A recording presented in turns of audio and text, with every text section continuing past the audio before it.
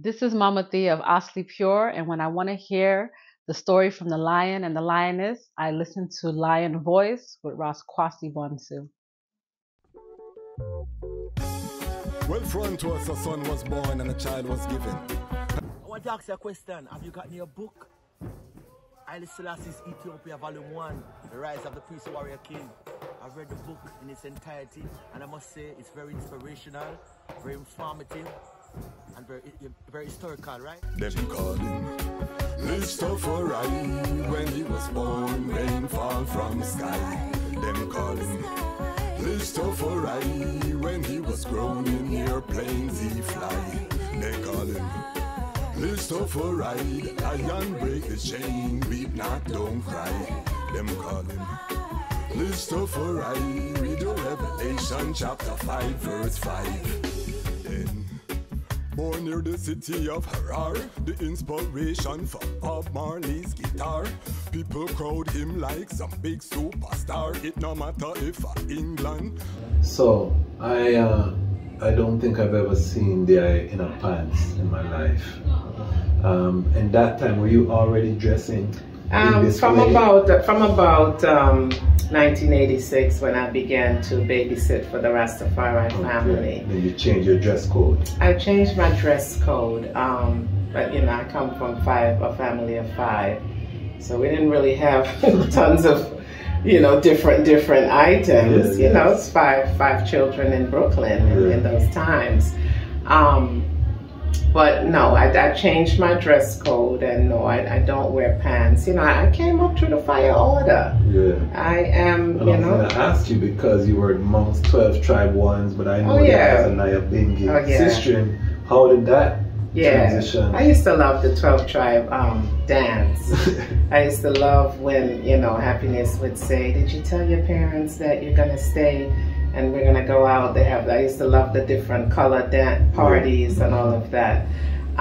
But my grounding is Theocracy Reign Order of the Nayabingi. And in those days, it was just fire.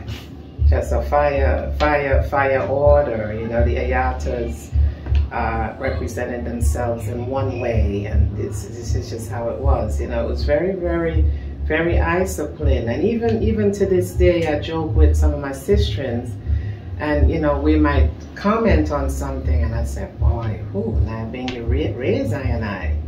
Yeah, that order that's it. It's in the order. How do you feel? Because even now, a lot of sistren have kind of eased up on the dress. You don't see as many sistren holding to the dresses. You know, you see the pants creeping, locks out the door. You know, how do you, as someone who came through that fire, how do you cite that in today's world? I think that there's a certain royalness, and that's in my new book, charting the matriarchal shift in the Rastafari movement, reclaiming a divine heritage. The actual book cover will be the artwork of Ras Daniel Hartman's son, Otto Roberts. This is an image, this is a galley copy, just to kind of see what it looks like, what it feels like, make edits. Right, so this is a... this is a beautiful portrait, same way. So. So in here, there's a little piece about that. I think that it's just a royalness. You know, it becomes our jewelry, it becomes our clothing. We don't go to the beauty shop, so we have to get pretty fabric. The fabric is the hairdo. You know, and then African clothes are so available now. You can get them everywhere, online, in the little corner shops. Even commercial stores have a little section with cultural clothing. So, you know, just doing it for so many years. I mean, this is literally year 42. I mean, year 40 rather. And with my covenant, year 34. So I think it has to do with the age that I came in as well. So I only had a short time of secular clothing. You know, and it's been 4 decades pretty much of, you know, so it just gets ingrained in you. And I would encourage those Ayatas to really, you know, seek your African beauty, your African pride. Mama Mama Baby I said to I in Ethiopia, the message that she wanted to give to the Ayatas when I went to Shashamani in 2009, that message was cover your wool and wear your tall skirts. Yeah, you know, like I tell the students that I teach, looking at them with their melanated skin, and I ask them of Africa and they don't know, I tell them the world expects you to know. I'm going to teach you because the world expects you to know. When someone looks Spanish, you expect them to speak the language. They look Asian, you expect them to speak those languages. You look African, I expect you to look African. The world expects that, they think that that's who you are. That's who you are. All right, so you were explaining about, you know, keeping your covenant covered. I want to make sure we define these terms because not all of our viewers will be Rastafari. Some of the Lion Pride is going to be just our regular brethren and sistren. So can you just define what you mean by covenant? Right. So when I Rastafari say covenant, I are talking about our locks, putting on our locks, growing our locks. The terminology covenant is attributed to the locks or the nati because it is a covenant that I take of a prophecy from the Bible, Numbers 6. To put on that covenant, it's the vow of the Nazarite.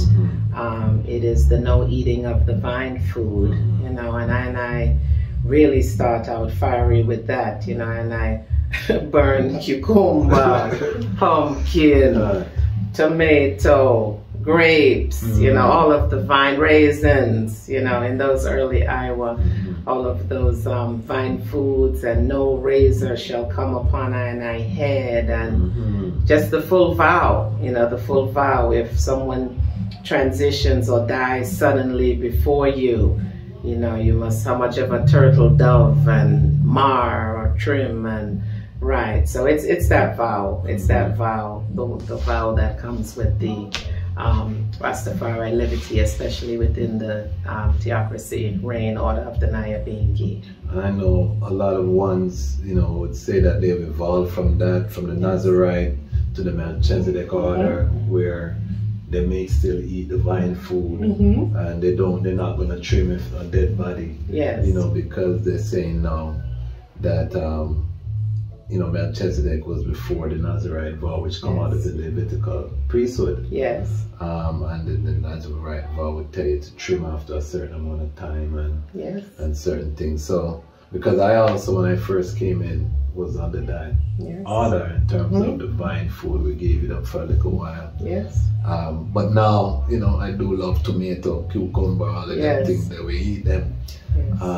So, but I give thanks, and I think that speaks to the training that I received as a young sistren, and we were talking about the dress code, because many millennial Rastafari sistren, they go back and forth between the royal to, you know, you might see them in a tight jeans pants, you might see them in, you know, so are we in danger of losing our that royal identity? I don't think it's in danger. I think it's innate. It's in I, but I must call it does. And I know the physique of the woman, you know, with her birthing hips and her beautiful self, and you know, that beauty is it's reserved for a king man. It's reserved for her own self and her own glory. Really is not just open and free to John public. So I think that the you know, donning the I self in garb that really accentuates that beauty and makes it beautiful and glorious. I think that's the heights that I need to really explore as Rastafari women and as African women. And one of the things that I love is that when I went to Africa and you're moving through Ghana, certain place, you can't even tell who's Rastafari or sistren from not, because you see that this is really our culture. So you will see women with their head wrapped, dressed just like they are with no locks. These are just the regular African women from the town, from the village, from wherever, and this is just how we live. And you see that Rastafari is not reinventing the wheel there. No. We are just reclaiming the tradition. Yeah. So we don't need all of the nakedness. I'm glad you said it, because if I say it, I will get cancelled. They will try cancel I, but they can't cancel Rastafari. You know, so I'd like to expound a little to say that, you know, I came from the time of riding our bicycles with long skirts, exercising and doing yoga with long skirts. We've evolved.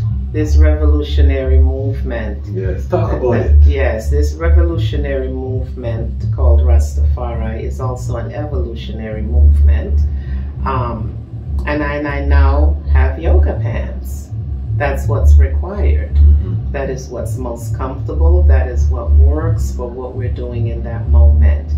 I who have ambitions to repatriate and go to Africa, as I explore the lands and trudge through, you know, the areas where we may go. You know, there's leggings, there's even pants.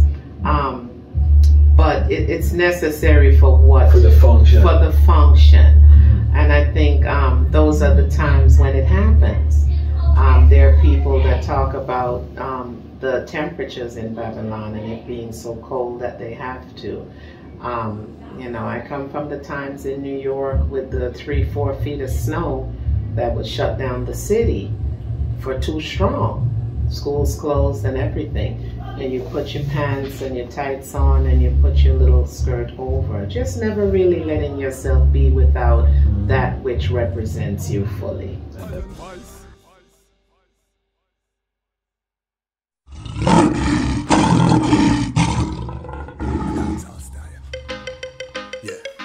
Well, I listen last the first of the Almighty, and this is the Dejazmatch Kwasi. Well, the global groundation, this one is for the black family. Well, since we're talking about the queens then, would I have to talk about Empress men then? Well then, man a big up all him girlfriend, not say nothing about Empress men then. Well then, go on chant until the world end, would I have to talk about Empress men then? Well then, all the girls we defend, have to talk about Empress men then. Well then, married in 1911, with a love that come from heaven. Well then, you can tell all of your brethren, she raised highly Selassie children. Then, and she never deviate, never complain when the king a work late. Always got food up on the youth template. Oh, what a joy to see a smile on her face. So full of grace that she the Vatican hate. Well then, all the people rejoice and spending on the children's choice. Well then, since you're talking about the queens then, would I have to talk about Empress men then? Well then, a man a big up all him girlfriend, not say nothing about Empress men then. Well then, if we chant until the world end, would I have to talk about Empress men then? Well then, all the girls we defend, have to talk about Empress men then. Well then, well, the Jaya so daddy come with a dirty plan to come destroy the family. One come separate the king from the queen.